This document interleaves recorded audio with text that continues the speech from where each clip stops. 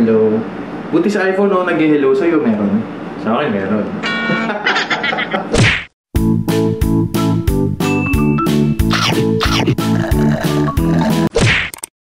What's going on, guys? Welcome back to CHASEBOX channel, and today it's going to be another exciting moment because today we are going to unbox the all-new iPhone 11 Pro Max. Yay! Ito yung latest and powerful iPhone available today on the market. That's why, samahan niyo ako, guys, while unboxing this iPhone 11 Pro Max. Alright, guys, ready to open this iPhone 11 Pro Max?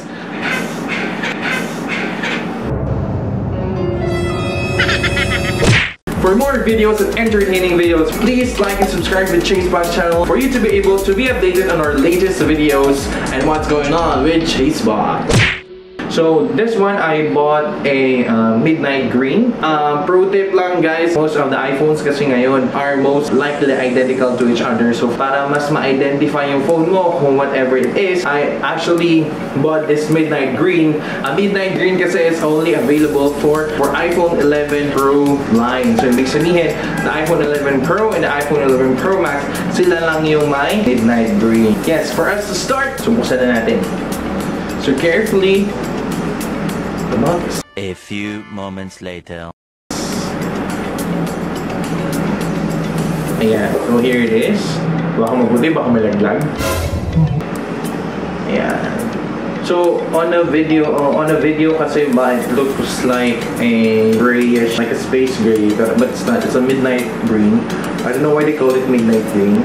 Or green. So it has 3 cameras. Ito yung pinaka-latest na ni iPhone na may 3 cameras talaga. Ayan. So later on, let's go back there na lang. So here it is. I'm gonna pull it up. Baka itaog nyo eh. Huwag nyo itaog ha. Utang na loob. Ito na siya. Is. Yeah. Nice. It's very slick. Now on the front, it's a glass front, Gorilla Glass. Yeah, kaya matibay siya. Pero huwag niyo ilalaglag. And then on the back, it's still a Gorilla Glass stainless steel daw. So ayan. So matibay siya sa likod. So there's a matte filling on the back. So mas madali siyang i-grip. Guys don't want to have a case, but I do believe this kind of phone, since mahal siya, I think it's really advisable for you guys to have a case. So on the back, yung camera natin, meron na, since it's a 3 cameras, that's why it has a telephoto lenses, wide lenses, and also para sa ultra wide. So ultra wide if you guys are going to take a picture ng mga talagang group na malaki talaga, maramihan. Yan. For the previous iPhones kasi hindi ganun ka wide yung kanyang, really hard for you guys to take a picture. In front, it's a selfie camera. It's a 12 megapixels. Okay, so let's put this aside muna. Then let's go back to the box. So below the cell phone, here again is the product catalog. So yeah, product information, guys, nandito lahat. So we're gonna pull it up. Oh yeah, hello. Buti pa si iPhone nag-hello, no? Sa inyo ba may nag-hello? Sa inyo ba may nag-hello? Sa inyo ba may nag-hello? Hello, so it's most likely it's a product informations. Yeah. Where you can try to look at it. Tapos, meron din, syempre, yung pin. Yan, if you're gonna remove and you're gonna put back your SIM card. And most especially is the sticker. Ay, balik tayo. Stickers! Yan. So, isa to sa mga binabayaran nyo.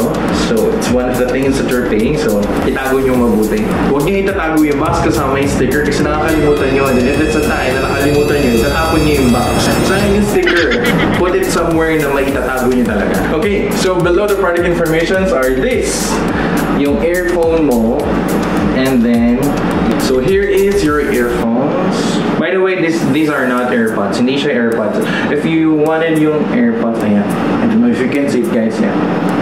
If you guys wanted to have an AirPods, you have to buy it separately with Apple. So, bibilin mo siya separately kay Apple. So, yung AirPods yun yung parang may nakasabit dito. Ayan. Sa mga tao, di ba? Nasa LRT. Kasi, kung may nakasabit, di ba, social ka, gano'n, mayaman. Kung may nakasabit yun, kaysa yung may cable. Okay, so this one is a corded earphones. Wired earphones, yan. Ito siya. siya. Yan. May wire siya. Yan. Ito yung adapter niya. Very slick. It's already a Type-C na. So Type-C lang. Pwede mong ma-plug in dyan. Just like on my MacBook. So diba? Hindi na siya USB type. So it's a fast battery charging na daw with 18 watts. So fast battery charging 18 watts that could give you additional 50% in just 30 minutes. Kung nagmamadali ka, ganyan, you're so drained, then you gotta put it back for 30 minutes. It's gonna give you a 50% na. So guys, tip lang, always keep your cord and adapters kung where it is supposed to be, kung saan talaga siya. Huwag nyo gamitin sa kung saan-saan because that's the time na the performance of the cords are lessening kasi yung naita-transfer niyang power. And lastly, but not least, on the below, there's your cord. Yan, so ito na yung cord nyo. Yan.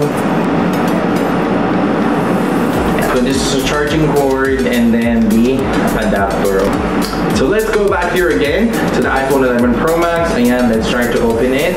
Ayan, so if we're gonna open it, ayan, antayin mo lumabas yung mansanas. Ayan yung mansanas na mahal. Then just wait, it will prompt you. Hello daw.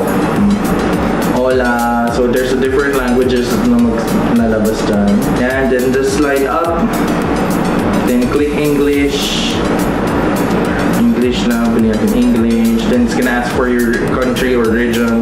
Ayan, then click the manual, and then it's gonna language, and it's gonna prompt you to connect to an internet, and then so on and so forth. So that's it for our unboxing of the iPhone 11 Pro Max. For me, it's really a good phone, and it's my first Apple iPhone talaga na gagamitin ko. So that's it for our unboxing video of the iPhone 11 Pro Max. We are really excited to use it. Also, si Wifey bumili na rin ng iPhone Pro Max. So together, pareho kami. Yee! Yan! And again, this is CHASEBOX again. Thank you guys for watching my videos. I hope you like it. Please like and subscribe to be updated with our latest videos. Thank you so much for trusting me. Bye!